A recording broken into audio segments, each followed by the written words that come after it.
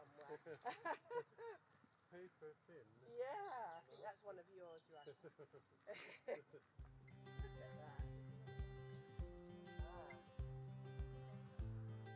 There's a lot of historic recipes for potting compost call for loam. And so how do you get loam?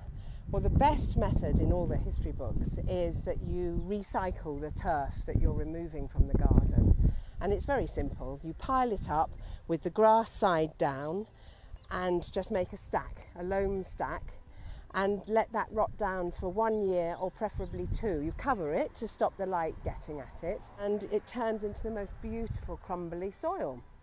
And that is the basis. It's usually about between 30 and 50% of your potting compost that then you mix with leaf mould, usually, homemade compost made of dead plant material, and then sometimes some horticultural grit. This you wouldn't need to add any grit because you can see it's very gravelly turf. Yeah. Then the additional part that we're doing today is that we're going to put a layer of horse manure in the middle to create a little bit more extra fertility and possibly even some warmth as well in the centre of the pile.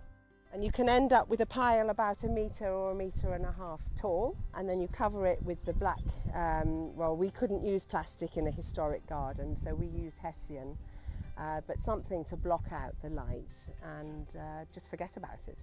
So yeah. It's good.